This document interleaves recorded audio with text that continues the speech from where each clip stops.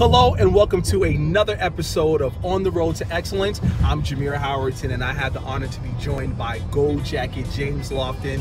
And Mr. Lofton, we just got done with another U.S. Army Pro Football Hall of Fame Award for Excellence here in I gotta get it right. Sturgeon Bay. Sturgeon Bay, because like the fish. Like the fish. Sturgeon Bay, where we celebrate the excellence of Nathan Leroy. Correct. Now, it's always interesting when you come to smaller communities, and you and I, before we went there, we were trying to guess what's the size of the graduating class. We looked, the town has about 10,000 people in it. Right. Graduating class of 91 students. You know, here's a kid who is offensive and defensive lineman all league.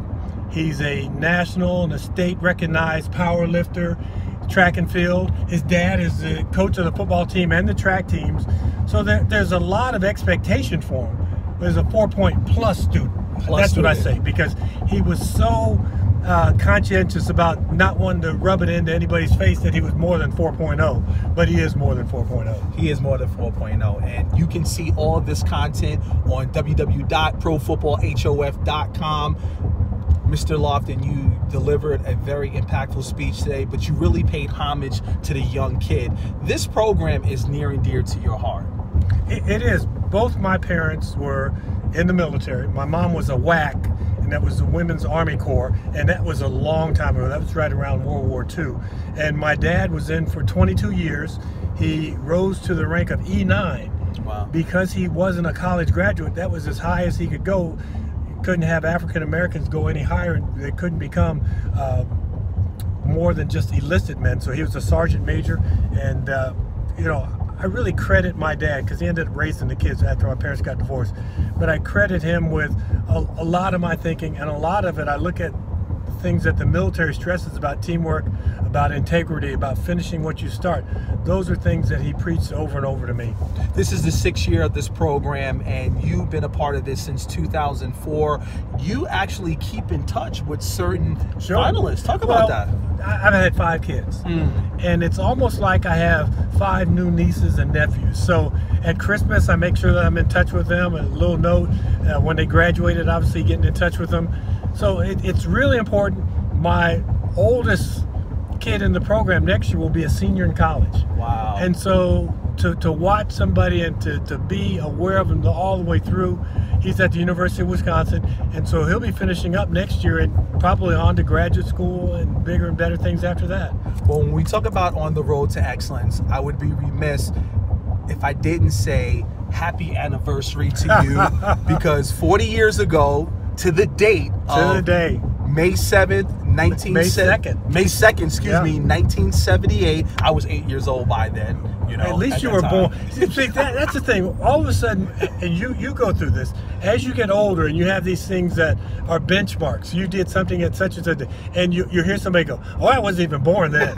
So you don't want to hear that. And right. I made sure that when I mentioned that I had been drafted 40 years ago to the day by the Green Bay Packers, I looked at Nathan and I said, "Nathan, I know you weren't born then." So, I didn't want to ask his parents if they had been born, but right. I think they were a little older than 40. But yeah, 40 years ago with the Green Bay Packers. 40 years ago. And today we got a chance, before we went to the ceremony, to visit your home. And that, what did it feel like? You know, when I go back and I think about that house, and I think about the reason why I bought that house. I bought that house when I was at minicamp in May. And I bought it because I had proposed to my wife, Beverly. Wow. And so that was kind of like our first house, and in a way that of saying, you know, yeah, you're just not my girlfriend, not just a fiance. You're somebody that I want to spend the rest of my life with. You know, right. I wasn't probably thinking that at the time. I'm just thinking, I need to buy a house. And I went up there, I bought a house, and think about it. A guy goes into town, buys a house that his wife doesn't even get to look at. Right. That's kind of a no-no. And how cool was it? You got a chance to see Mr. and Mrs. Appleton, who were still next door neighbors, who were still there. That was so surprised to see you. Yeah, Dottie and Jim, just wonderful people, and they have 4 kids. And it was funny, when we first moved in, their 4 kids seemed so much younger than what we were. And I think I was 25 or 20, and Beverly was 25. And their kids were, the oldest was 19.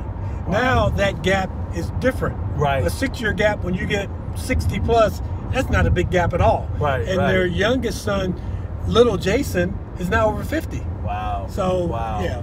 When you look back at the 40 years and you come back to Green Bay, just what are some of the things that you just kind of look around and go, man, this place has really changed, and just taking that trip down memory lane. Lambeau Field is a constant. The Bay, the Fox River, those geographical things. Now, Lambeau Field has grown from 54,000 to 80,000. Right. The stadium is state of the art. You can have everything that you'd want there. And the community's changed. There were 75,000 people in the Green Bay area, and now close to 300,000. So totally different. I think a different experience for the players who are playing there now. Not that Green Bay wasn't the big leagues, because this was title town. Right. But when we were playing, we weren't a championship caliber team.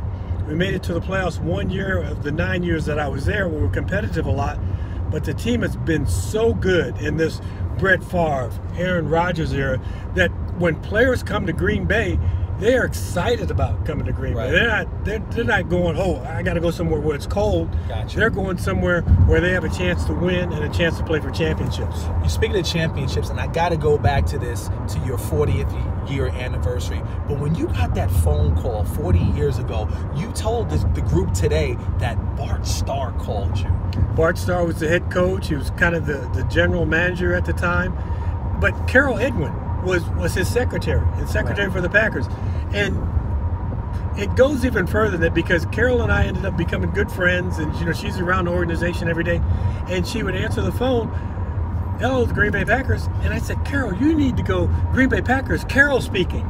Right. And she started doing that. Wow. And so she did it until she retired. The next woman who took over as a receptionist, Linda, started picking that up. And so that was something that I suggested, and it just, because it's such a personable, family-oriented organization, that when you call on the phone, now you call and you got to go through prompts and all that. But when you had Carol and then Linda afterwards call and tell you, and Carol would say, Green Bay Packers, Carol speaking, have a pleasant day. Wow. And you just felt good about calling in and saying, let me talk to Coach Lou, my coach, or let me talk to Damo over in the training room. So it was very people-oriented, and I think it's still the same way now. Jameer Howerton, joined by Gold Jacket James Lofton. We're on the road to excellence. We're driving as we continue our conversation. I just want to check in with you. What's been going on? I know what's been going on. Fans, you know what's been going on, because last year you got a chance to see Gold Jacket James Lofton on air. That's right, talking football, talking shop, NFL. What's that been like? It has been... This was my past, you mentioned 40 years ago I was drafted. Well, I've spent 40 years in the NFL. Wow. As a player, then as a broadcaster, then coaching, and now back to the broadcast booth. And it was really interesting when I played for 16 years, I felt like I knew a lot about football. Right. Then when I got to coach, I realized I know about this much about football. And as a player, you get, I think, like a high school equivalency degree. Right. When you go into coaching, you work on your undergraduate degree, your graduate degree, and then hopefully a PhD or whatever. And there's so much more to it than what meets the eye when you're just being a player. So being able to pass that along and pass along experiences of being in the draft room, being in planning meetings when you're trying to plan the game plan, doing all those things as a coach, then trying to relay that to viewers as you're doing a broadcast. Right. Sometimes when I see a goofy trick play, yes, I call that an after midnight play. And they go, what? What do you mean? Well, that play was devised after midnight when the coaches should have been at home sleeping. Wow. But they're in that office grinding like they talk about doing all the time, and they come up with a play that makes no sense at all. That's really cool because, like you said, you're giving us a perspective, A, from a former player, B, from a former coach, and just a fan of the game. And you know what? Even more so than that, as a parent. Because so many people who watch, their kids have played youth football, high school football, some of them even college football, so they know football. They've been sitting in the stands a long time. And you kind of forget that these players who are playing, their parents, their family watches the games. And that's one thing that I'm always very cognizant of when I'm doing a broadcast, is that this player's parents or family members are listening. Because on every play, You have somebody who excels Right. and somebody who gets beaten on the play. Right. You don't have to beat the guy up who had just gotten beaten on the play. Absolutely. Go ahead and highlight the excellence of the play. Sure, if somebody misses coverage or misses a tackle, you can mention that, but you don't need to harp on it. Right. When you actually Northeast Ohio, I know you've heard Mr. Lofton this past season because you covered Browns games from top to I had bottom. about 4 Browns games last year. Okay. Hugh Jackson, every week he'd come in believing this was the week they were going to win. Wow. Because why else would you be in this business? Right. You talk to guys who play the game, and there's a certain level of respect that you're trying to get from your opponent. Mm-hmm. And the only way you get that respect is by competing. Right. Some people might say, well, they didn't win a game, they were bums. But how did they compete?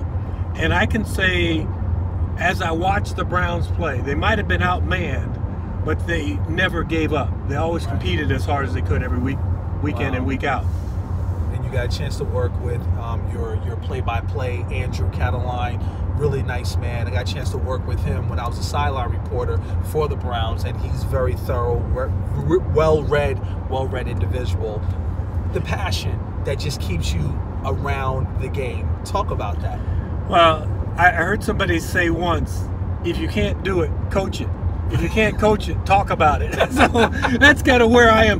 But I love the game. You love the players who are in the game.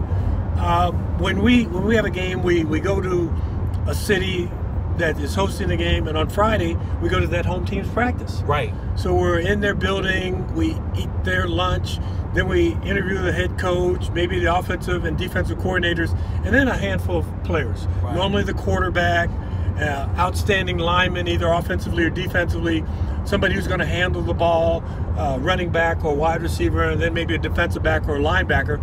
And so we kind of get a feel for what they're thinking and how they're going to approach the game. And then the next day, the visiting team comes into town. Gotcha. And we meet with the same kind of assortment of players. So you're not trying to pull for either team, right? But you're pulling for both of them. You're pulling for an excellent game, a competitive game, and you try not to go into the game with a preconceived notion as to who's going to win. Gotcha.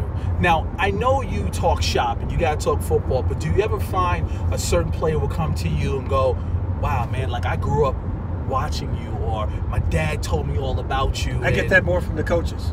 Okay. And not only that, I get from some of the coaches who have been in the business for a while, they might have coached against me when I was playing. Wow. And there are some guys that I coached against, and there are still guys that I coach with, who are out there in the coaching ring. So you get those connections. You get connections on different players. And now, as you look around the National Football League and you look at the drafts, there are a lot of sons of players who are getting drafted. So I played with your dad, or my dad played against you, or something like that. So it's all linked together. You remember that 6 degrees of separation? Absolutely. I can start with me, and I can get all the way back to Jim Thorpe within 6 players. Wow. So that's the whole gamut of professional football right there. Wow. Well, we're headed towards Green Bay, Wisconsin. We're going to catch this flight. Titletown. Yes, Titletown. We had some good food last night. We did. We ate at a nice steak restaurant. Yes. I don't know if I know there's all these fancy type of beefs. Right. But Midwestern beef. Right. Hard to beat. And guys, I learned that if you like your steak medium, but you don't want to have it bloody, but you don't want it medium well, you order it medium plus. Medium plus. Now, you guys probably known that. I didn't know that, but I learned that yesterday from this man here. So that's my new way of ordering a steak, medium plus. Medium plus. The other thing that you did, which was amazing, you made it all disappear in like 2 minutes. The fat skinny boy has to eat, Mr. Lofton. That's one thing I do. I like to talk. I like to have fun, but I love to eat. Just I know you talked about how much things have changed around here in Green Bay, but I need to talk to you about their Hall of Fame. Sure. Magnificent. They did a fabulous job with that. Because it's also encased within the stadium, and it's all there. The Green Bay Packers did a fantastic job in kind of renovating the stadium. A lot of people love these home improvement shows that you watch, and somebody will go in and they'll remodel, and then they come back and they have to decide, are they going to love this house or are they going to move to another house? You look at what they did in Lambeau Field and how they kept the history, the tradition there, but they also made it a state-of-the-art destination 365 days out of the year, where there's a restaurant, there's a shop, there's the Green Bay Packer Hall of Fame, and the artifacts that they have in that rival what you can get in Canton. Right. And I also think that it's the most visited Hall of Fame, because obviously you have game days during the season where you're going to have 20,000 people are going to flow through there. Absolutely. And so people are always coming constantly. It is next to the Pro Football Hall of Fame. It's certainly a destination, and I think it's the top stadium destination in the NFL. If you had one place you could go to one game, you want to go to Lambeau Field, because it feels like the birth of pro football. Wow. Speaking of the birth of pro football, when I look at the Chicago Bears and I look at the Green Bay Packers, two historic franchises. Quite the rivalry. Yeah. Quite the rivalry, and still rivaling. I don't quote me on the number, but I know Chicago holds more Hall of Famers than Green Bay, but not by that much. But you have a Hall of Famer going in this year, yes. Jerry Kramer. How excited are you for Kramer to be inducted in? Well, it's kind of the last knot on that Lombardi era team. Okay. It was interesting because you got to remember there was a merger with the National Football League and the American Football League. Yes. And there was a time when everybody said, well, we got enough NFL guys in. And so all of a sudden, somebody who's as great as Jerry Kramer was, gets kind of pushed to the side and says, well, we got to kind of balance this out a little bit. And in that room, those reporters who were AFL guys were kind of pushing for their guys. Gotcha. Which kind of makes sense, because they saw these guys play up close and personal. And the NFL guys are saying, well, we got all these other guys, and let's let a couple AFL guys in. So you look at these guys who get in after their time is up, and they get on the senior ballot. Jerry Kramer's 83 years old. Right. He didn't become a better player since he was 53 or 63 or 73, but it's his chance now. And the graciousness with which he's going in, never have I heard him say, oh, I should have been in 10 years ago. Right. He's thankful and grateful for getting to go in now. And I think a lot of players are. Even the young player who gets bypassed 3, 4, 5, 6, 7, 8 times. Right. When they finally get the call to go in, it's a humbling experience, because you realize out of everybody who's played the game, 300 some odd Hall of Famers, and not all of those are players. Right. Some administrators, some coaches, some other people.